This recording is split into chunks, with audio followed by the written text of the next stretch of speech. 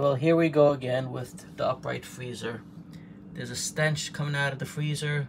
It's really bad. We cleaned up the freezer and I noticed a smell still from underneath.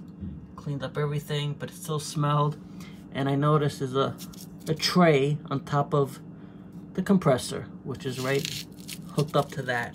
And what that tray is, it collects the melted ice from the coil inside. If it ever freezes over, it defrosts and the liquid winds up on top of that tray and it evaporates because the compressor is hot.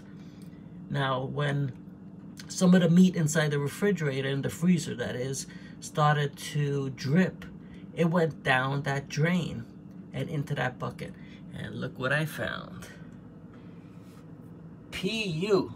That is disgusting. So, just a suggestion, if you ever come across that there's a smell that you can't get rid of, it might be in this tray. You see how that is right there? It's like a clip. That clip goes right on that spot there. And it goes from the front to the back.